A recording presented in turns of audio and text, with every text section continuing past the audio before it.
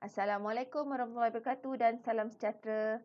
Hai anak-anak murid kesayanganku, apa khabar? Jangan cikgu pakai sarung tangan. Ni ada pensel nak mengajar awak hari ni. Okey, macam mana? Kat sekolah? Dekat sekolah pula. Dekat rumah? Kerja sekolah dah siap? Belum? Tak apa, jangan risau. Sekarang ni ada YouTube channel untuk e-Belajau yang awak boleh share ataupun awak boleh gunakan sebagai panduan untuk siapkan kerja-kerja yang sekolah yang cikgu-cikgu bagi. Okey? So, awak assume lah yang cikgu ni mengajar awak dekat kelas. Tapi awak guna handphone, tengok daripada YouTube apa yang cikgu ajar dan awak boleh belajar. Gunakan apa yang cikgu ajar untuk selesaikan homework atau kerja-kerja modul-modul yang diberi di sekolah masing-masing. Okey? Okey, so hari ni adalah Digital Learning KPM, e-Belajau. Awak boleh search dalam YouTube, e-Belajau akan keluar semua tingkatan, semua tajuk yang dah disediakan oleh cikgu-cikgu. So, pilih yang mana satu video yang awak nak, guna je mana satu yang kita orang share untuk belajar. Okey, so hari ni cikgu akan buat untuk tingkatan 4, Matematik tingkatan 4. Okey, bagi tajuk bab 9, kebarangkalian peristiwa bergabung. Cikgu akan buat subtopik dia ya. Akan ada dua subtopik yang cikgu akan terangkan, iaitu yang pertama 9.3 peristiwa saling eksklusif dan peristiwa tidak saling inklusif, dan yang kedua 9.4 aplikasi kebarangkalian peristiwa bergabung. 9.1 9.1 9.2 tu nanti awak tengok video yang lain. Ni cikgu buat dua dulu subtopik. Seterusnya, yang sebelum ni awak kena carilah video-video yang sebelum ni. Okey? Okey, so sebelum kita teruskan, kita tengok dulu standard kandungan untuk 9.3 peristiwa saling eksklusif dan peristiwa tidak saling inklusif. Biasalah dalam kelas pun cikgu akan terangkan kan standard kandungan apa, standard pembelajaran apa. So, untuk video kali, untuk pembelajaran kali ini, awak mesti kena faham 3 perkara. Tengok Yang pertama, mesti membezakan peristiwa saling eksklusif dan peristiwa tidak eksklusif. Apa itu eksklusif, apa tidak eksklusif, nanti awak akan tahu. Okey, yang kedua, mengesahkan rumus kebarangkalian peristiwa bergabung bagi peristiwa saling eksklusif dan peristiwa tidak saling eksklusif. Dan yang ketiga, menentukan kebarangkalian peristiwa bergabung bagi peristiwa saling eksklusif dan peristiwa tidak saling eksklusif. Aduh, peningnya kepala. Eksklusif lah, tak eksklusif lah. Matematik ke ni cikgu? Matematik lah juga boleh kata. Sebabnya tak semestinya matematik tu guna nombor. Okey, ada juga matematik guna perkataan. Macam awak pergi kedai, awak cakap, "Kak, saya nak toge RM2."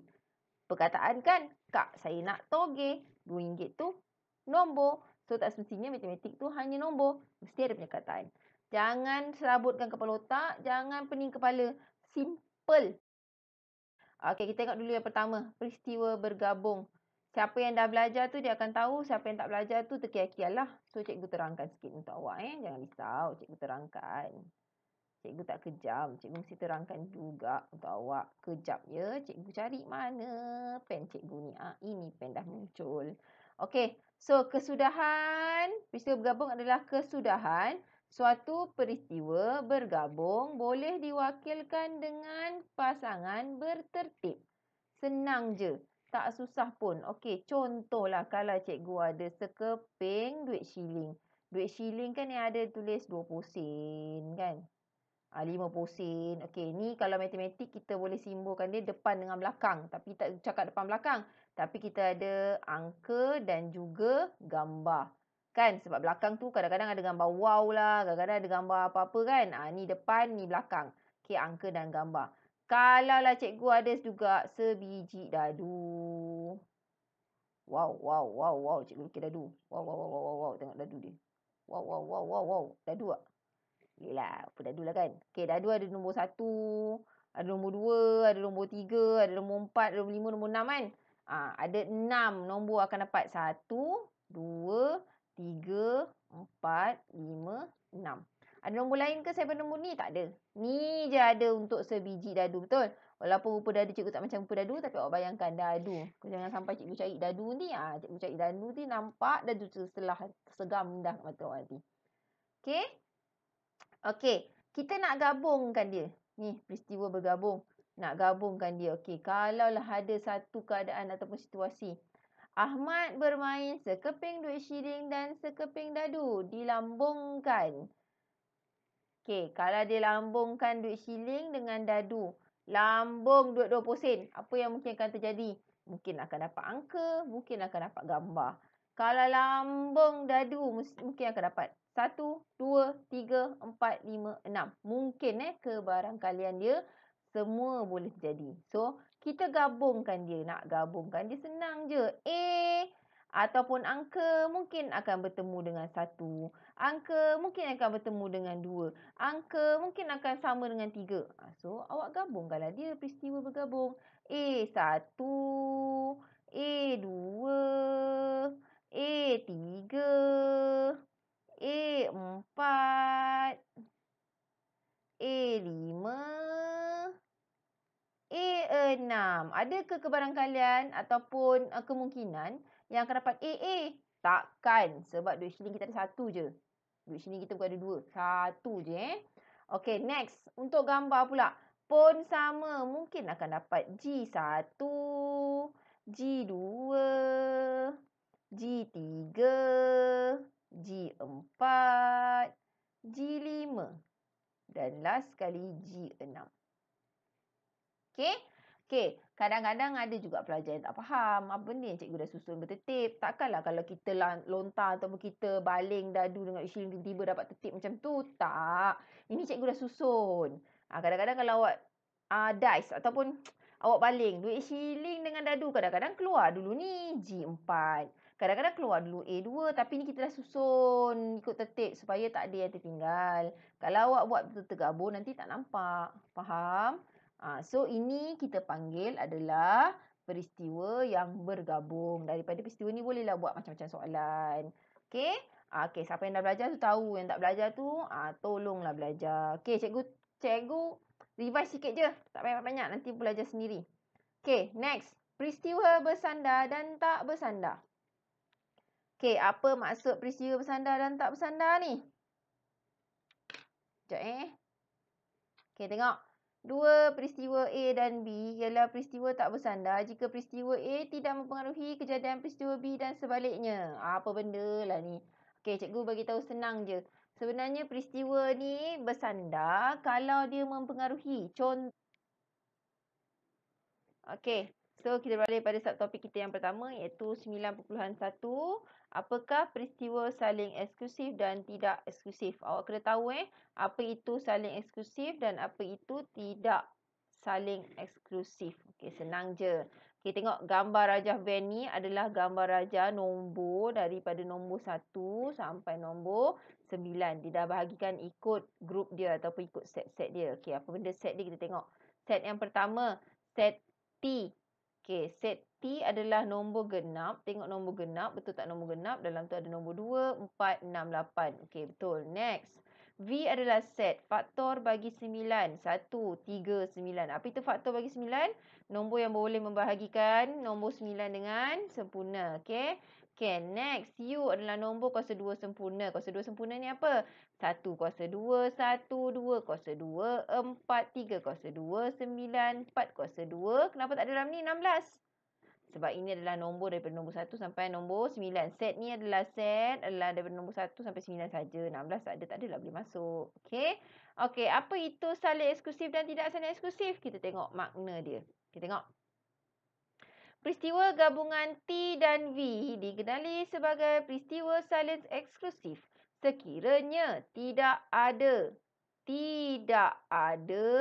persilangan antara T dan V, iaitu T bersilang dengan V kita boleh panggil sebagai set kosong. Okey.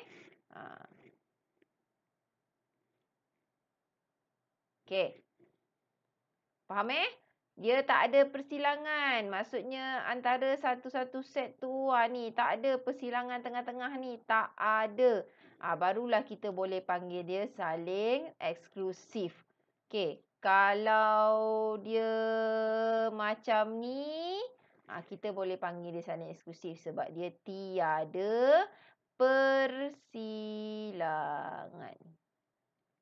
Okey, boleh faham? Ni Okay, next. Kita tengok contoh. Okey, contoh. Sebiji dadu ada di lambung. Senarai peristiwa berikut diberikan. P ialah peristiwa mendapat nombor yang lebih besar daripada 4. Q ialah peristiwa mendapat nombor genap. R ialah peristiwa mendapat nombor kuasa 2 sempurna. Tentukan sama ada pasangan peristiwa berikut ialah peristiwa saling eksklusif atau peristiwa tidak saling eksklusif. Okey, tadi kita buat kat sini tadi kan. Sebelum ni, nak nampak senang dalam gambar rajah van. Nampak terang-terang. Kalau dia jauh ataupun tidak persilangan adalah dia eksklusif. Kalau ada persilangan barulah tidak eksklusif. Okey, senang. Kita buatlah dia punya gambar rajah van kalau nak senang. Okey, tengok dadu. Dia kata sebiji dadu. So, dia punya sampel dia kita boleh dapat 1, 2, 3, 4, 5, 6 saja sebab sebiji dadu. Okey, dia kata P. P adalah peristiwa mendapat nombor yang lebih besar daripada 4. Apa yang nombor lebih besar daripada nombor 4? Mestilah nombor 5, nombor 6. Okey, then Q ialah peristiwa mendapat nombor genap. Apa itu Q? Dalam dadu ni 2, 4, 6. Ada 8 ke? Tak adalah. Sebab dalam dadu mana ada nombor 8. Okey, 2, 4, 6. Okey, R ialah peristiwa mendapat nombor kuasa 2 sempurna. R. Dalam dadu ni kuasa 2 sempurna adalah nombor 1, 4. Okey, 6 ada ke? Tak ada. Nombor 1 dengan 4 saja. Okey, next. Daripada sini kita lukislah gambar rajah van. Okey, lukis dulu dia punya kotak semesta dia. Okey, dan lukis P, Q, R. Nak lukis ni, sebelum lukis tu tengok dulu mana yang sama, mana yang tak sama, mana yang kita boleh silangkan, mana yang tak boleh silangkan. Jangan awak mentam je lukis bulat-bulat kat sini. Tak boleh. Okey, cuba tengok dulu. P dengan Q. Ada tak yang sama? Ada yang sama. Nampak ni? 6 dengan 6. So, P mesti bersilang dengan Q. Macam tu. Satu-satu kecil pula. Sekejap terpadan balik. Lukis elok-elok. Kan lukis kecil kan tak nampak kan? Lukis susah. Okey. P, Q. Okey, dah dalam pula kecil. Okey, ada satu unsur yang sama iaitu 6. Persilangan tengah-tengah Okey. Okey, P dan Q. Sekejap. Okey, balik. Cikgu tak puas hati selagi tak betul. Cikgu nak tunjuk kat awak, kena betul-betul. Kang, cikgu salah tunjuk Kang, kau tak faham. Okey, ni P, ni Q. Okey, P dengan Q ada satu unsur yang sama iaitu bersilang tengah-tengah ni kita tak 6. So, unsur P yang lain adalah 5. 5 letaklah kat sini. Ini basic lah. Awak dah belajar macam nak lukis gambar rajah van kan. Okey, Q. Q apa lagi nombor tinggal? 2 dengan 4. Tetapi, cuba tengok Q dengan R. Ada tak apa-apa yang sama? Unsur yang sama? Ada. Apa ni? Nombor 4 sama. So, maksudnya R berada di sini. Apa yang sama Q dengan R? Nombor 4. Barulah kita boleh lengkapkan Q. Tengok Q. Bulatan Q. Sekarang nombor 4 dengan 6. Settle. So, nombor yang tak ada adalah nombor 2. R pula. Nombor 4 dah settle. Nombor 1 tak ada. Okey. Apa lagi kita nak letak kat luar-luar kawasan-kawasan ni? Tengok. Nombor 1 ada. 2 ada. 3 tak ada. 4 ada. 5 ada. 6 ada. Okey dah. Itu je lah. Okey, cikgu selalu wakilkan ini. Anak beranak dia mesti lengkap. Dalam satu rumah mesti ada mak, ayah, adik. Ni ada anak tiri. Anak tiri tak masuk grup mana-mana kan. Ini grup bapak, ni grup mak, ni grup adik. Contoh. So, yang dekat luar ni kita panggil anak tiri sebab dia tak grup sama-apa. Kadang-kadang pemikiran wajaran lah. Cikgu nak terang kat awak. So, awak fikirlah. Jangan cikgu kata pula cikgu ni anak tiri pun geng juga. Memanglah geng. Tapi dalam cerita Melayu selalu anak tiri tak geng. Awak anggaplah cikgu punya cerita ni cerita Melayu. Okey? Okey. So, Ini okey. Tengok. Okey, tentukan sama ada pasangan peristiwa berikut adalah peristiwa bersalin eksklusif atau peristiwa tidak eksklusif. Eksklusif atau tidak eksklusif. Tadi kita kata apa? Kalau dia eksklusif, tadi dia bergabung ke tak bergabung? Tadi tak eksklusif tadi. Jangan salah. Baik balik. Kan lupa korang. Ni tengok ni. Dia peristiwa saling eksklusif sekiranya tidak persilangan. Nampak ni? Ni, tak ada persilangan, dia adalah eksklusif. Kita tengok balik ni. P dan Q. P dan Q. Ada persilangan ke? Ada persilangan. Maksudnya eksklusif ke tak eksklusif? Tidak eksklusif. Sebab dia ada persilangan. Okey? Faham? Okey, P dengan R. P dengan R. Tengok P dengan R. Ada apa-apa persilangan ke antara P dengan R? Tak ada. So, dia adalah eksklusif. Okey? Q dengan R. Q dengan R. Ada persilangan ke? Ada. So, dia tidak eksklusif. Faham? Senang kan? Kalau tak nampak lagi, cikgu lukiskan gambar. Cuba tengok Okey, P dan Q. P dan Q dia bergabung dua macam ni. Tengah-tengah dia ni ada gabungan yang sama iaitu nombor 6. So, dia tidak eksklusif. P dan R dia berjauh. Satu sini, satu sini. So, kita panggil dia eksklusif. Okey, Q dan R bergabung macam ni. Tengah-tengah dia ada satu unsur. So, kita panggil dia tidak eksklusif. Clear? Faham? Faham, cikgu. Bagus. Kadang-kadang ni bagus juga. Awak tak ada ke depan cikgu. Kan cikgu tanya, faham ke tak faham? Krik, krik. Krik, krik. Tak faham. Tak dengar. Okey, tengok contoh Contoh. Okey, contoh gambar raja van di sebelah. Di bawah menunjukkan hubungan antara set semesta A, B dan C. Okey, tengok set A ni adalah set nombor genap. Tengok 2, 4, 6, 8. Set B ni nombor 5 sahaja. Tapi dia termasuk dalam set C sebab dia adalah nombor ganjil. Nombor 3, 7, 5, nombor 2. Ni nombor apa ni? Nombor perdana. Okey, yang C ni. Okey. Okey, tengok. Satu nombor dipilih secara rawak daripada set semesta. Tentu usah rumus penambahan kebarangkalian bagi setiap peristiwa bergabung berikut. Okey, mendapat satu nombor genap atau nombor gandaan 5. Okey, tengok Nombor genap. Nombor genap tadi set A. Atau. Kalau atau adalah kesatuan. Nombor gandaan 5. 5 tadi B. Okey, A kesatuan B. Tadi kita belajar formula dia. Rumus dia. Apa tadi? A kesatuan B ni. A kesatuan B. Dia bergabung ke tak? Eksklusif ke tak eksklusif? Tengok. A dengan B ni. Eksklusif ke tak eksklusif? Cikgu tanya ni. Ada orang nak jawab tak? Eksklusif tak eksklusif? Tengok balik cikgu. Lupa. Ni saling eksklusif. Maksudnya kita boleh tambah terus je. Okey. Kalau ikutkan logik, kita kira lah. Kebarangkalian mendapat satu nombor genap atau nombor gandaan 5. Okey. Tengok nombor genap ada berapa? 4. Nombor 5 ada berapa? 1. So, 4, 1. So, kebarangkalian dia daripada nombor genap dengan nombor gandaan 5 ni ada 5 semuanya. So, kebarangkalian untuk A bersatu dengan B, sepatutnya jawapan dia 5/9. Kenapa? Sebab nombor genap ada 4, nombor gandaan 5 ada 1. So, 4 tambah 1 dapatlah 5. Kenapa 9? Sebab dalam ni semua nombor adalah 9. Okey? So, A bergabung dengan B, kebarangkalian dia adalah 5/9. Okey, kita buktikan. Betul ke kita boleh guna formula ni tadi?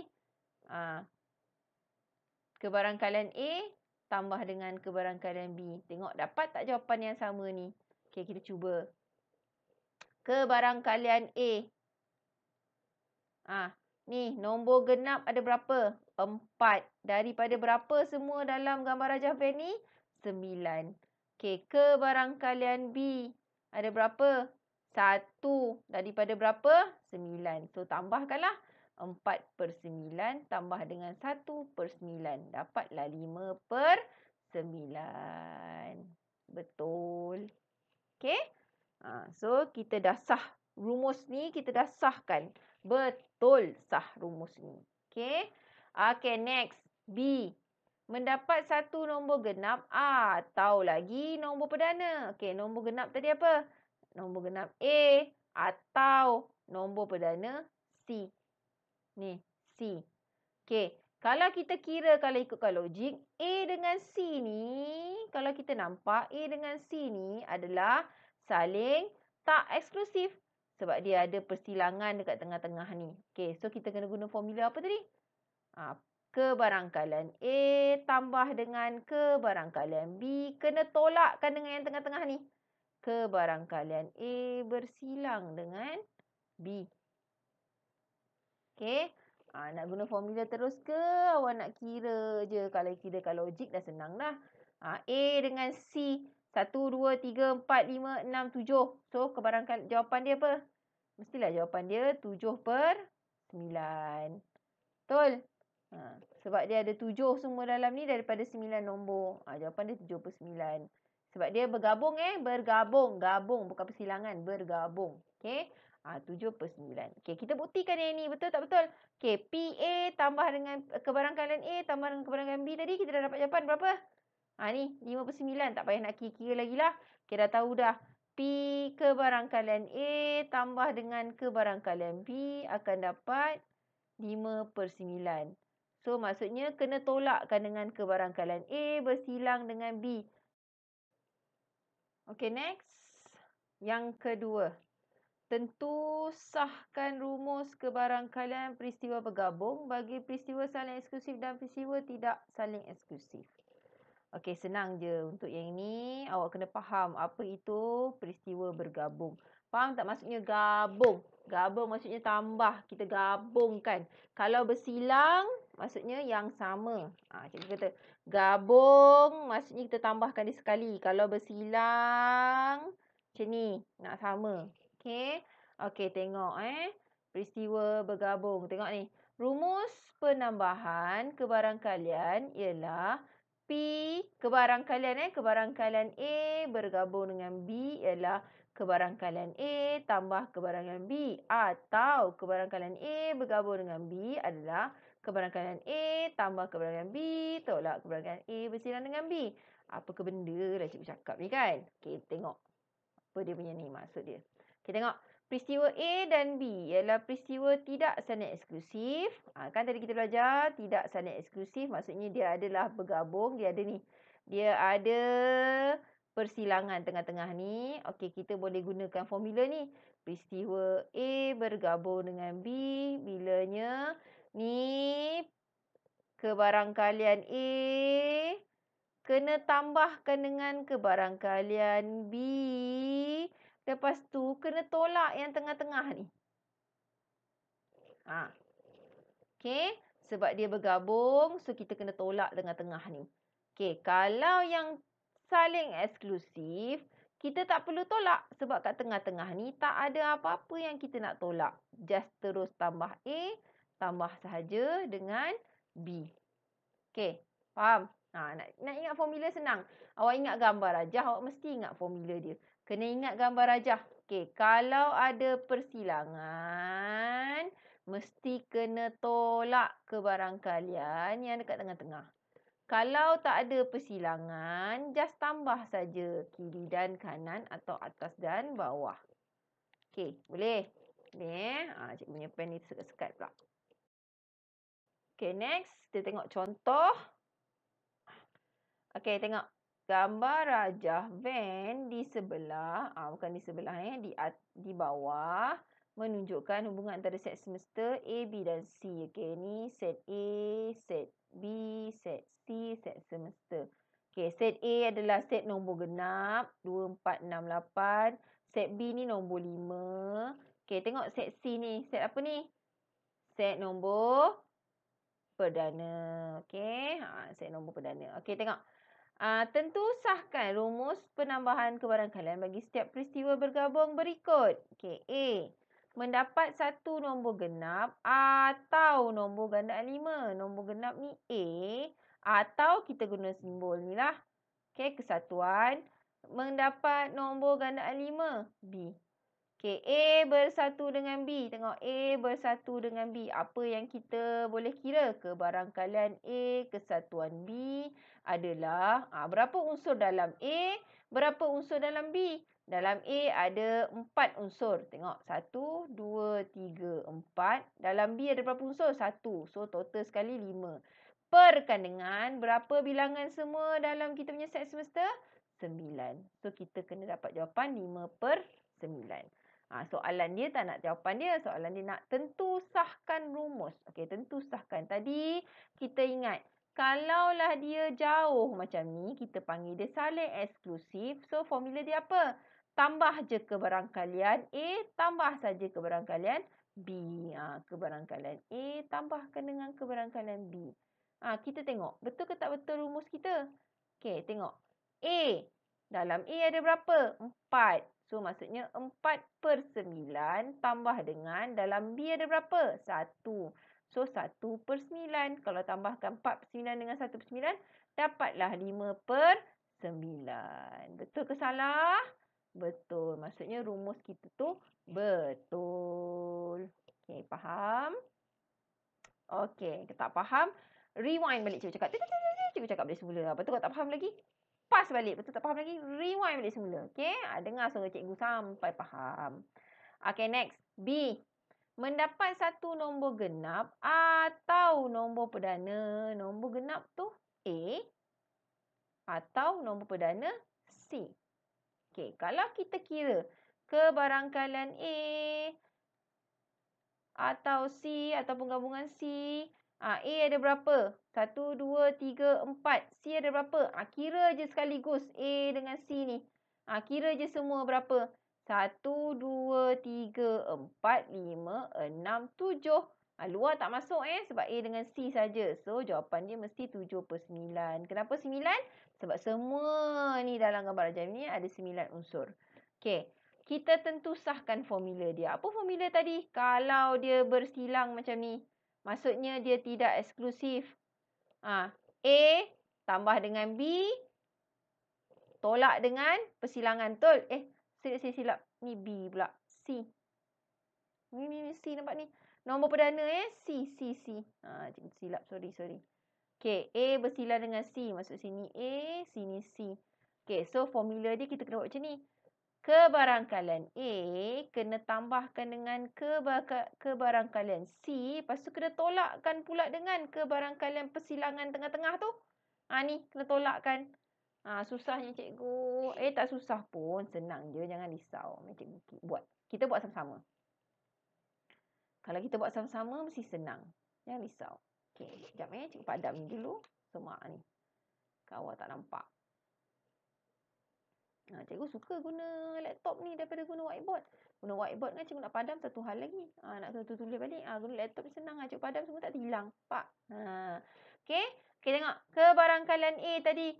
1, 2, 3, 4. Ada 4 semuanya. 4 daripada berapa? 9. Tambahkan dengan kebarangkalian C. Ada berapa? C C termasuk sekali 2 tau. Awak tengok bulatan ni. Bulatan C. Bulatan A. Mesti tengok macam tu. Okey, bulatan C ada berapa unsur? 1, 2, 3, 4 pun 4. 4/9. Tolakkan dengan kebarangkalian A bersilang dengan C. Dah pening dah. Ada persilangan. Alah, senang. Tengoklah ni persilangan di tengah-tengah ni. Ada berapa unsur yang bersilang kat tengah-tengah ni? Ada 1 je unsur. So, jawapan dia 1/9. Apa yang susah? Kan senang. Okey, jawapan dia 4 tambah 4, 8. Tolak 1, 7. 7/9. Sama ke tak sama dengan kat atas? Sama. Tepat sekali. Kenapa boleh tambah terus? Soalan cepu mas. Kenapa boleh tambah terus? Fikir sendiri. Nak cikgu jawapan? Kalau cikgu suruh fikir kan tak dapat fikir pula. Kenapa kena tambah terus? Sebab dia punya pembawah dia sama. So, bolehlah tambah terus. Kalau tak sama, nak buat apa? Samakan dulu pembawah. Tak kalau ingat banyak kali belajar kan? Okey? Okey, boleh faham? Okey, next. Kita tengok seterusnya punya objektif. Okey, bagaimanakah anda menentukan kebarangkalian peristiwa bergabung bagi peristiwa saling eksklusif dan peristiwa tidak saling eksklusif? Okey, sekarang ni kita tengok contoh. Kita tengok. 5 kepingkat yang berlabel dengan huruf C-I-N-T-A, cinta. Ni awak lagi arif cikgu kan? C-I-N-T-A ni. Okey. Dimasukkan ke dalam sebuah kotak. C-I-N-T-A ni masuk dalam kotak tau, bukan dalam hati. C-I-N-T-A masuk dalam kotak. Okey. Okey, sekeping kad di pilihan awak, hitung kebarangkalian kad itu berlabel huruf konsonan atau A. Okey, sekarang ni awak kena tahu. Dia eksklusif ke tidak eksklusif? Agak-agaknya apa? Tadi kita dah buat. Kalau tidak eksklusif, dia macam mana? Ada persilangan. Kalau eksklusif, dia tiada persilangan. Asing-asing. Okey, sekarang ni dia eksklusif ke tidak eksklusif?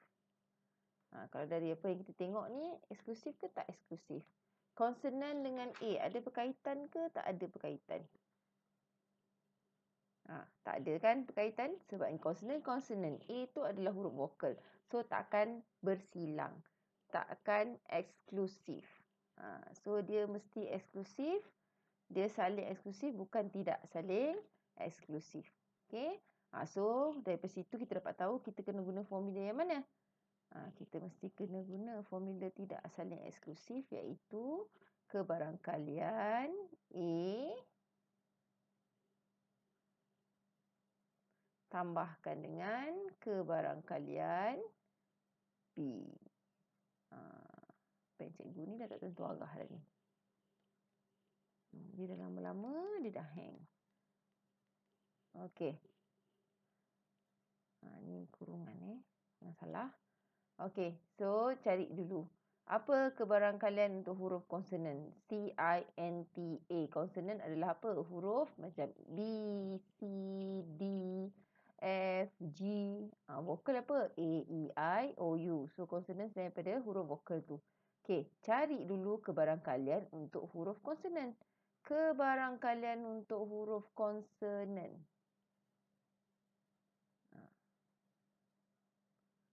Konsonan. Apa benda ni? Sekejap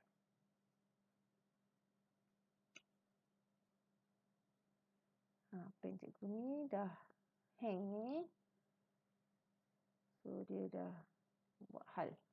Okey. Konsonan. Sekarang ni nak buat kebarangkalian senang je lah kan. Tengok ada berapa huruf? 1, 2, 3, 4, 5. So, keseluruhan peristiwa dia adalah 5 item. Cari konsonan ada berapa? Ni konsonan. C, I, T. So, dia punya kebarangkalian 3/5. Okey. Macam mana pula dengan kebarangkalian untuk A? Allah. Kacau lah benda ni. Sekejap biasalah tu halangan untuk kita belajar macam-macam. Halangan untuk kita berjaya ni macam-macam kita perlu kena tempuh kan. Inilah satu-satu halangan yang cikgu nak ajar awak macam-macam hal lah jadi. Dia dah penat. Ingat orang je penat. Barang-barang juga penat. Okey, kebarangkalian A sama juga. Total ada 5 tetapi dalam CINTA tu A dia ada berapa? A dia cuma ada 1. So 1/5. Guna je rumus formula daripada saling eksklusif tadi. Kebarangkalian A tambah kebarangkalian B. Kita assume lah yang A adalah peristiwa yang pertama iaitu kebarangkalian untuk kun. Dan B adalah peristiwa yang kedua kebarangkalian untuk huruf A. So tambahkan saja 3/5 tambahkan dengan 1/5. So dapatlah jawapan 4 per 5. Okey? Dah siap. Okey, senang nak buat right pun tak boleh lah. Okey, contoh yang seterusnya. Okey, dalam satu jamuan, kebarangkalian Zarifah dan Zafran makan cendol masing-masing ialah 5/7 dan 3/5. Wakilkan kebarangkalian Zarifah dan Zafran makan cendol dalam jamuan itu dengan gambar rajah fan. Hitung kebarangkalian Zarifah atau Zafran makan cendol dalam jamuan itu. Okey, yang pertama awak kena lukis gambar rajah van. So, kena tentukan dulu eksklusif ataupun tidak eksklusif. Kalau eksklusif, dia berbeza bulatan dia. Kalau tidak eksklusif, maksudnya dia ada persamaan ataupun ada yang bergabung. Okey, senang je nak tengok. Ada persamaan tak antara Zarifah dengan Zafran? Zarifah pastilah perempuan, Zafran mesti lelaki. Okey, persamaan dia sekarang dalam jamuan ni dia buat apa?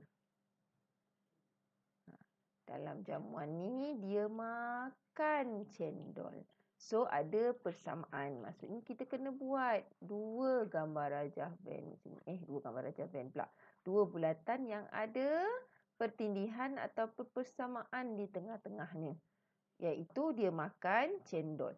Okey, tapi ingat kat sini. Okey, kita buat ni satu bulatan ni kita wakilkan sebagai Zalifah. Zafran kita wakilkan sebagai B sebab kebetulan dua-dua Z. Kalau satu N, satu A ke satu B, satu C, kita boleh letak huruf konsonan, huruf depan dia untuk dua-dua bulatan kan, gambar rajah kita ni. Tapi kita wakilkan dia senang. A, B. Standard lah. Zalifah A, Zafran B. Okey, sekarang ni ada kebarangkalian dibagi. Tetapi kebarangkalian dibagi ni untuk keseluruhan. Bukan untuk ni. Kita tak boleh tulis sini 5/7. Kita tak boleh tulis sini 3/5. Tak boleh Sebabnya dia masih ada persamaan di tengah-tengah ni. So, kita kena cari dulu persamaan ni baru kita boleh tolakkan. Sebab 5/7 menggambarkan keseluruhan kawasan A. 3/5 menggambarkan keseluruhan kawasan B. Okey, so cari dulu kat tengah-tengah ni. Dah belajar kan sebelum ni? Kalau dia kata dan, maksudnya ada persamaan ataupun berlakunya dua kali kebarangkalian, so kita mesti kena darab. Ataupun awak macam ni. Kebarangkalian Zalifah dan Zafran makan cendol. Nanti dalam exam kena jawab macam ni. Supaya pemeriksa awak faham terang-terang apa yang awak sedang terangkan ataupun tulis jawapan. Okey, dan automatik kita tahu mesti guna formula ataupun darab, operasi darab. Okey, kebarangkalian untuk Zarifah 5/7. Kebarangkalian untuk Zafran 3/5. Okey, darab macam biasa. 5/7 darab 3/5. Kalau tak tahu guna kalkulator. Nak senang, pemudahkan saja. Darabkan atas bawah boleh potong. So, tinggal 3/7. Okey, ini 3/7 ni kat mana? 3/7 kat sini. Dua-dua ni. Dan kebarangkalian untuk dimakan ni tengah-tengah 3/7. Okey, kita lukis semula kat sini. Lukis dulu dua bulatan. Satu mewakilkan Zalifah, satu wakilkan Zafran. Sini tengah-tengah 3/7. Perlu ke letak titik? Tak perlu sebab ini bukan unsur. Ini adalah dia punya kebarangkalian. Nilai dia. Okey? Itu pun kalau tak ingat kena belajar balik semula. Semua dah belajar dah dulu. Awak kena revise balik semula apa yang awak dah belajar sebelum ni. Okey, next. Kita kena cari hanya Maria. Ni. Zalifah ni sahaja yang makan. Dan juga hanya Zafran ni makan. Dekat sini, kawasan sini berapa? Automatik lah dah tahu dah. Tadi dia bagi keseluruhan untuk Zalifah tadi berapa? 5/7. So, kena tolak lah. 5/7 tolak dengan kebarangkalian tengah-tengah. Alamak. Tersalah tulis pula. Padamlah, apa susah. Okey. So, dapatlah jawapan 2/7. Sini 2/7. Okey? Okey, yang kat sini pula macam mana nak cari? sama. Untuk Zafran tadi, dia bagi kebarangkalian 3/5. So, 3/5 kenalah tolakkan dengan 3/7. Boleh ke tolak terus? Tak boleh sebab bawah tak sama. Yang ni bawah dia sama, yang ni bawah tak sama. So, awak kena samakan bawah. 5 dengan 7 senang kalau nak sama, darab je, darab silang je kan. Sini darab 7, sini darab 5. So, bawahnya automatik jadi darab juga. Cikgu tunjuk rasa satu. Sekarang kan tak tunjukkan, salah kan. So, bawah jadi 35. Atas 7/3. Berapa? 21 tolak 3/5. 15. So, jadilah 6/35. Nak jimat masa, tekan kalkulator, dapatlah jawapan. Okey, kalau dapat congak, lagi bagus. Okey, dah siap ke belum? Gambar rajah van? Belum. Ini bukan gambar rajah van. Gambar rajah van mesti kena ada. Ni kita panggil apa ni? Set semester. Dekat bahagian luar ni mesti kena ada. Tak boleh kalau tak ada. Okey. So macam mana cari bahagian luar? Main cikgu lukis balik semula. Sekarang kalau cikgu tak lukis balik kan, awak buat salah. Selalulah macam tu kat sekolah. Kalau tak buat betul-betul, sekarang awak anggap benda lain-lain yang cikgu cakap, lain yang awak fikir, awak faham. Satu persatu kecil. Tak apa, tak kisah. Asalkan dalam ni betul. 3/7